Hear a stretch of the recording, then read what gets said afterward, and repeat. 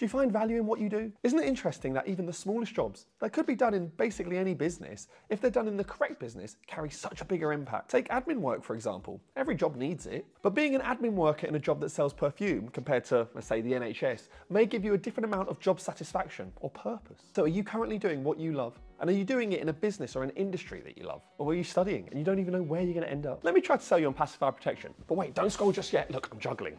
So, passive fire protection is the part of a building's fire safety system that helps contain fire and smoke, slowing down their spread without the need of activation or human intervention.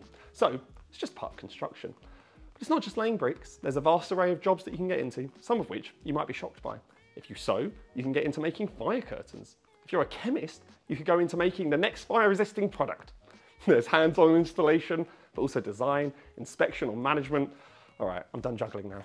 I'm never doing that again. Anyway, you could already be studying or training in a construction-related field like carpentry, plastering, electrical work, painting or decorating. Then you'll already have a great foundation and basically be halfway there. Fire stopping, fire doors and fire-resisting coatings all rely on good practical workmanship, as well as an understanding of how a building fits together. Apprenticeships and on-site training are common entry routes, allowing you to earn while you learn, as well as building the recognised qualifications along the way. Like I said before, there's chemistry, like this behind me. All of the products within passive fire protection pretty much started in the lab, just like this one. I mean, yeah, you can make perfumes, or you can make something that has the potential to save lives. Maybe you've been studying engineering. Well, again, you have a very easy route into the industry. Areas like fire strategy, design, testing, or certification. These roles help ensure that fire protection systems meet strict standards and regulations, an increasingly important part of the industry as buildings become more complex and sustainability standards rise. You could already be on your way to passive fire protection and not even know it. So, if you're looking for a career that makes a real difference, passive fire protection may be the one for you, because you have to ask yourself,